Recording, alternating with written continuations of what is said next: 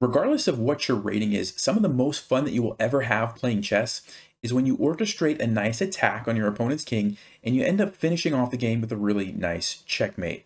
Now, that being said, it's also one of the most difficult things to pull off correctly. How many times have you attacked your opponent's king only to end up losing all your pieces and just not having a checkmate to finish off the game, right? Well, in this video, I'm going to share with you the top 18 most important principles when it comes to attacking specifically. I'm going to start off with some very basic ones, and then we're going to move to some more intermediate, and then we'll finish off the video with some more advanced ones. And after we talk about all those principles, I'm going to show you a game that I played, and I'm going to point out where those principles were applicable at so you can see how that works in practice. All right, so the first principle is you normally don't want to attack unless you have a lead in development. So I'm going to show you a very basic and kind of silly example here. We play bishop c4, black plays knight c6. If we decide, you know what, I'm going to launch an attack on the king, and I'm going to start by sacrificing my bishop to let expose the king. All right, here we go. What are you going to do now? You can play queen h5 check, sure, but then black's going to play g6, the pawn's defended, and black's basically going to laugh at you and say, thanks for the free piece. I mean, what are you going to do now? Yeah, you can come back here, and black's going to play knight f6, and look at this. You're just lost. Completely losing. So don't attack if you don't have a lead in development, right? So let's take another example where in this case, black plays the move a6, we play knight f3, and black plays b5. Now, the best move in this position is probably just to retreat your bishop. Okay, but if you wanted to sacrifice, now is a much better time to do it because you have a lead in development. You already have two pieces out, black has no pieces out. And so watch how much different this is. Now we have a knight ready to follow up. We can take on e5. Okay, and if the king moves somewhere, black actually has to be pretty careful. Like if they try to go back, now the queen can come out, our knight's being annoying, or we can do something like this. We have some compensation. You might even say that white's even slightly better here because when we started the attack, we were ahead in development, as opposed to the previous example. If I go back, we weren't ahead in development here. We're just equal. Everybody's developed a piece. We don't have any advantage as far as development. So try not to attack unless you have a lead in development. All right, the next principle is that usually before you start an attack, you want to have good control of the center. So I'm going to show you an example. The king's gambit, okay, if black accepts it, we play knight f3. This is one of the main lines. Black can just play d6. We play d4, and then we're going to recapture this pawn. Once you start an attack out of this kind of position from the king's gambit, usually white has very good chances, and part of that is because you have more control over the center than black does. And when you have control over the center, it's easy for your pieces to kind of choose which side of the board they want to go to. They can go to the left, they can go to the right. It also kind of prevents your opponent from doing a ton of stuff. Whereas when you have no control over the center, it's really hard to launch a successful attack. So keep that in mind, try to have control over the center. All right, the next basic principle is that when you go for an attack, you want to have an exposed enemy king. Now, sometimes this is just because your opponent has made poor choices. So for example, if your opponent makes a move like f6 and maybe follows it up with g5, they've completely opened up this diagonal. It's very easy for you to potentially get an attack or even a checkmate on their king. But sometimes you have to actually create an exposed king. So let me give you an example. There's an opening, and it comes about after the Italian game, where after black plays bishop c5, you can actually sacrifice this bishop on f7 right away. Now, this is not a great opening. You're not going to see grandmasters play this, but I want to make a point here. This is actually called the Jerome Gambit. And the idea is that after black captures the king, you take on e5, sacrifice another piece, and then you play queen h5 check. And if black wants to hold on to both pieces, which they can do, but it's kind of risky, they have to play like king e6 to try to defend the knight. Otherwise, you're going to take the knight and at least get one of your pieces back. But if they do this, you're down two pieces, you don't even have that much development, so this is very questionable. But it's playable simply for the fact that your opponent's king is very exposed. And if they're not paying attention and they don't know what they're doing, they can very easily make a mistake and lose. Right now, like I said, against a strong player, it's probably not going to happen. But exposed king is a very crucial ingredient for a successful attack. Now, the next principle of attacking is that you need to be somewhat competent at basic tactics. So, for example, one of the main lines here in the Jerome Gambit is you play f4 and you're trying to create some attacks with your pawn. If black plays the move knight f6, counterattacking your queen, there should be a move that immediately pops into your head. I'll give you a second if you want to figure that out. What do we play for white here? Well, the move that should have immediately popped in your head would be queen takes e5, because we're getting out of the attack from the knight and we're also taking back one of our pieces. And once the king moves, we're going to get back a second piece. We're going to get back both of our pieces. Now, for you to be successful attacking, you would have had to see that. If your immediate thought was, oh, my queen is under attack, I probably have to retreat my queen, guess what? You're going to just lose the game because now you're not going to get any pieces. Black's going to move and that was your chance. So to summarize, you need some basic level of understanding of tactics if you're going to be able to attack successfully. All right, so the next group of principles is going to be maybe a little more intermediate level than the ones that we just talked about. And the first one is that opposite side castling usually leads to more attacking positions, and that goes both ways for you as well as your opponent. And that's a lot of times has to do with what are called pawn storms. So you can see in this position, Black has castled kingside and white has castled queenside. And what happens a lot of times in these types of positions is Black will do something like c6, maybe white will play g4, Black will play b5, h4, a5, h5, b4. You can see the idea, right? Black is pushing these pawns, launching an attack on my king, and I'm doing the same thing over here, trying to launch an attack on Black's king. So definitely keep in mind, as soon as any game you're playing, if you castle opposite sides, you want to start thinking, okay, what's going to happen if my opponent starts throwing pawns at my king? And do I want to do the same thing to my opponent? Because normally when you're both castled on the same side, neither player really wants to start pushing those pawns forward because you create a lot of weaknesses around your king. When you're castled on opposite sides, I'm not creating any weaknesses on my king by pushing these pawns forward. Same thing for Black. So you get these sort of double-edged positions, but you definitely want to pay attention and be aware of that. I'll give you a little pro tip here.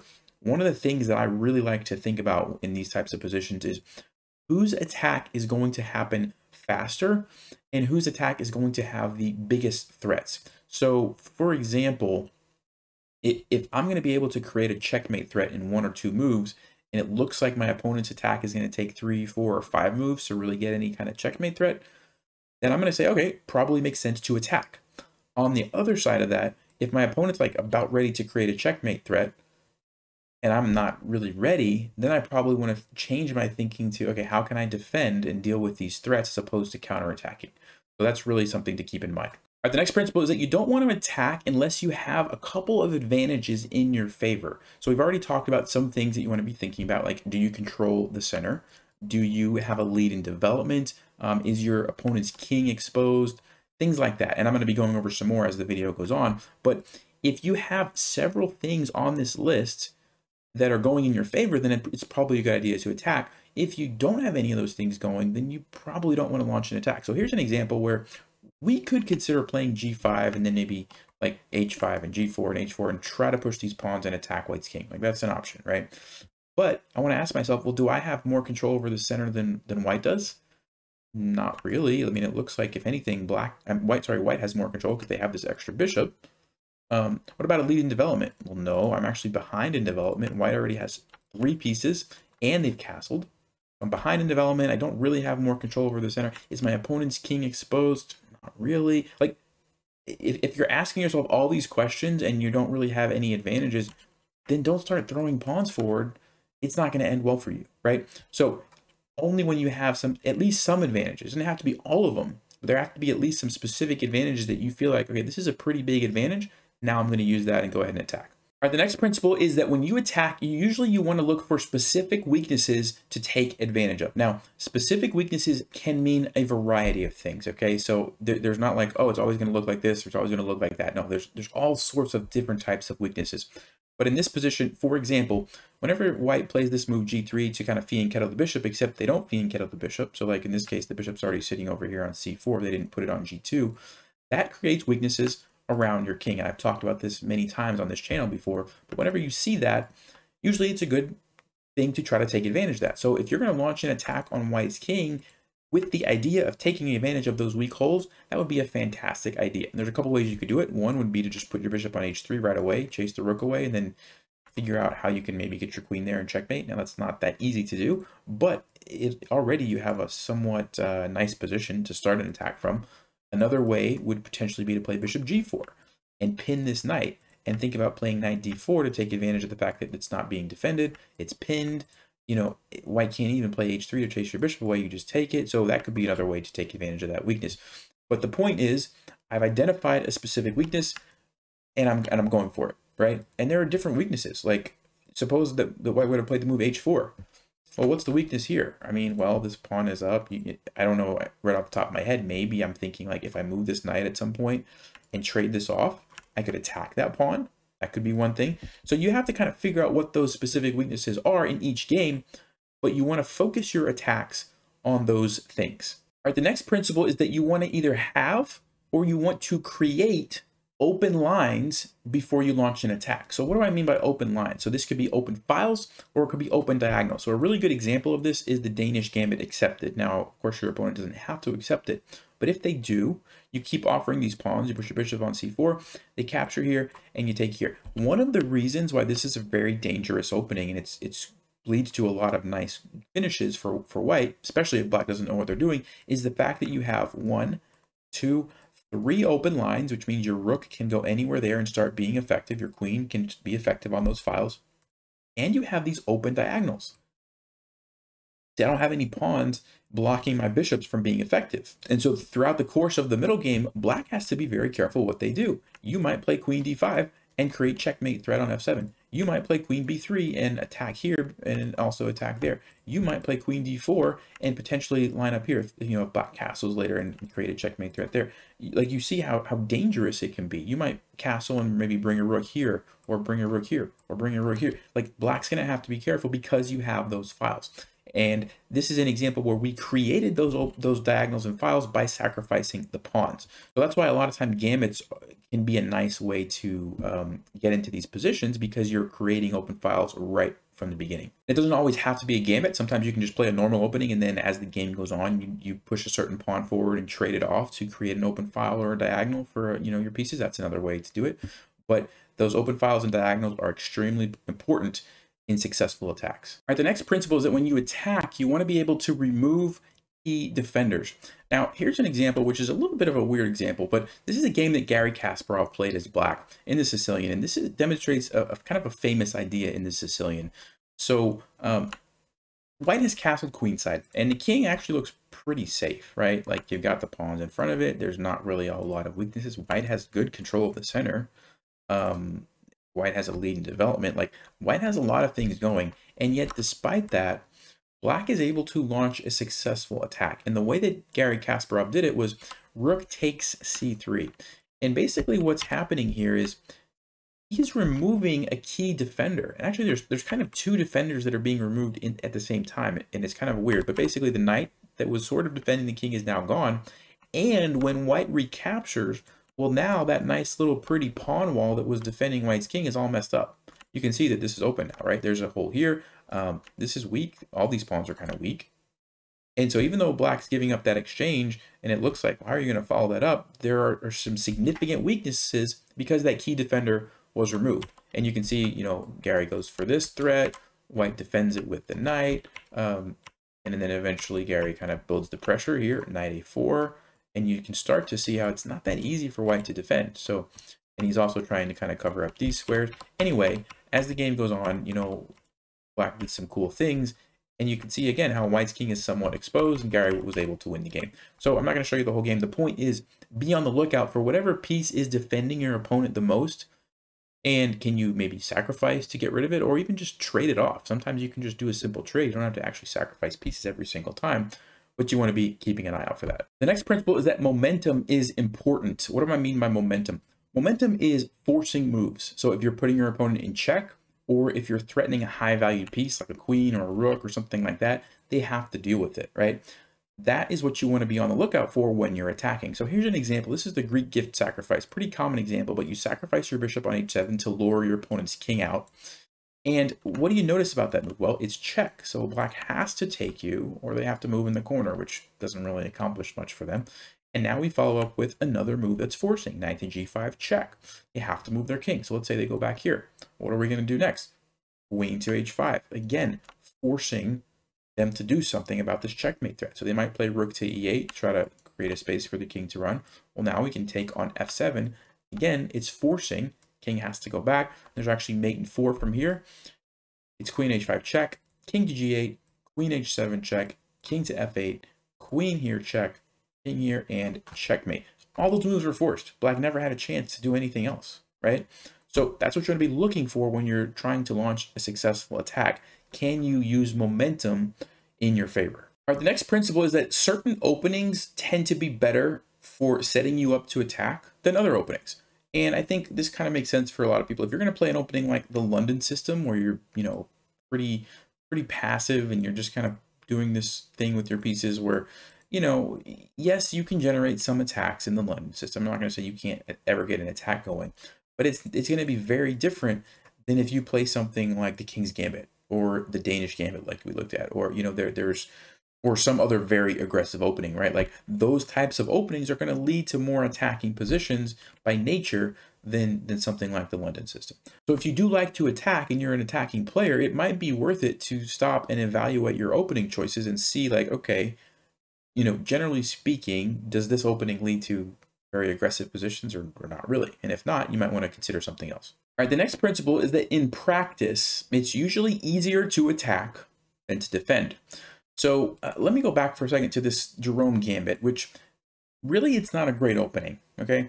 But in practice, from this position, when white plays Queen H5 check, white wins 47% of the time on average, and black wins 49% of the time, which is pretty close. The computer says minus 4.2. This is outstanding for black. Just play King E6 and black's just winning. But in practice, black has to figure out how not to get checkmated, right? And how not to just lose back their pieces and how not to lose their queen. And there's so many different pitfalls. And for whatever reason, a lot of times it's just harder to play the correct defensive move. So from a practical standpoint, being aggressive and attacking tends to benefit you. And actually, after white plays F4, they actually have a 54% win rate here, which is pretty crazy considering the fact that they're just down 2 pieces. But it just goes to show that it's difficult for black to defend in a lot of cases. All right, so that kind of wraps up the intermediate principles. Now I want to move on to some more advanced ones that tend to be a little bit trickier to figure out, but hopefully this is going to help you. So the first advanced principle is you need to have enough pieces when you're attacking. Now, that's an advanced principle because how do you answer that question? Well, what's enough, right? That's going to come with experience. That's going to come with practice. But as a general rule, if your queen is involved and one other major piece, so like a knight or a bishop or a rook on an exposed king, that's usually going to be enough. Now, that's not always the case, but as a general rule, I think that's pretty good. So going back to this Greek gift example, when we sacrifice our bishop, we're obviously going to be losing our bishop, so that's not going to be involved anymore. What are we going to have once this attack gets going? How many pieces are going to be involved? Well, the knight definitely. And then once we bring the queen out, it's probably going to be the knight and the queen, right? This knight's pinned and far away. This is blocked. This rook over here is obviously too far. Maybe the bishop at some point could get involved, but most likely it's going to be just the knight and the queen. And so then you want to kind of ask yourself, well, is a knight and a queen enough? And that's why I gave you that rule. Normally on an exposed king, a queen and one other piece is probably going to be enough. Now, a queen and knight happens to be really strong because of the way they work together a lot of times. But, had black had, let's say there was a queen sitting over here on G6. Well, now, I don't think the knight and the queen is going to be enough because that queen's just probably going to neutralize my queen. And what am I going to do? I don't have enough pieces. In that case, maybe I would need a rook, or maybe I would need this knight to be involved or this bishop to be more involved. But in this case, because the queen's kind of out of play, as we saw earlier, the knight and the queen was enough to get the job done, right? So tricky question to answer, how many pieces are enough, but that's something that you want to kind of try to think through before you make the sacrifice. So in this position right here would be when you want to be asking yourself that question. If I sacrifice my bishop, do I have enough pieces to finish off the attack, right? And that, like I said, that comes with experience and practice, but that's something you definitely want to be thinking about. All right, so the next two advanced principles kind of go hand in hand. So the first one is many times when you're attacking, you need to use all of your pieces. Now, when I say all of your pieces, I'm talking about the knights, bishops, queen, and rooks. Okay, not necessarily the pawns, but all of your major pieces are probably going to have to be involved. And then the second one that kind of goes hand in hand with that is a lot of times you have to sacrifice multiple pieces to pull off a successful attack. You can't just sack one piece and then that's the end. I got checkmate. A lot of times you got to keep going, right? Because your opponent's going to be trying to stop you. So to illustrate this, I want to show you a game that's been dubbed the Immortal Game. This is a game played by Anderson back in 1850, I believe. Really nice game. If you haven't seen this one, you're going to enjoy this. I'm going to go quickly, but I want to illustrate some important points. So he plays the King's Gambit, this Bishop C4 line. It's pretty crazy stuff. And we get to this position right around here. So he sacrifices a bishop, first of all, to get these pawns rolling over here and get an attack going. Okay. And then right around here. All right, it's looking pretty nice. And at this moment, okay, this is a crucial moment in the game. White plays knight to d5, so he's ignoring this guy. He's going for the attack on the queen, and he's also ignoring this, which is going to create this threat. So watch what happens next. Black captures, and now Anderson plays this move, okay? And you notice the rook on a1 is undefended, and it can be captured with check, right? And then you also notice there's a bishop here. What does this mean? This means white is about to lose both rooks. And so this really shows the point of, like, sometimes you have to sacrifice multiple pieces. So we already sacrificed the bishop. Now we're sacrificing 2 rooks. And notice how every single piece is kind of going to be involved, right? These rooks are playing their part by getting sacrificed and making black waste time. And then all the other pieces are ready to go. So watch what happens next. Black captures with check. Move here. Captures this rook as well. And now white just plays this simple e5, getting another piece involved, getting this pawn up. And there's all kinds of threats here, but the finish is really nice. So knight takes g7, king goes over, queen comes in, sacrificing, again, the queen, bishop check, and that's actually checkmate. So you saw how both of those principles were used or applied in this game, sacrificing multiple pieces and really using almost every piece on the board, right? Like, white doesn't have much left. Everything was thrown at the king. Now, obviously, this is a perfect example of how everything works out nicely, played by a very, very strong player who is really, really good at tactics. But even the concept, I think you can take to your game and you know, apply it in your games as well. All right, the next principle is that a successful attack doesn't necessarily have to end in a checkmate. Sometimes you can just win back material, or win a queen, or win a rook, or, you know, something like that, and it's a success. Now, it's nice when it ends in checkmate, and obviously that's better. That's the best thing, because game over immediately. But even winning material can be good. So let's go back to this Jerome Gambit for a second. I know I'm talking about this one a lot. Everybody's going to start playing this. But we play queen h5 check. The king comes up, and let's say we play f4.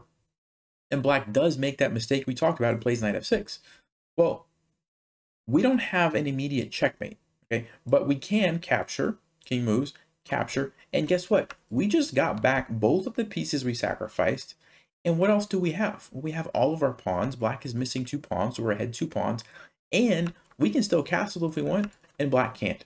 Okay, all of those things combined, and we're just winning, right? We didn't get checkmate, but we're winning. The attack was successful. So keep that in mind. You know, sometimes it's easy to put the blinders on and think, well, I don't see a checkmate. I have to just keep looking for checkmate. Sometimes you have to step back and say, well, maybe I don't need to get checkmate. Let's see, I sacrificed a bishop.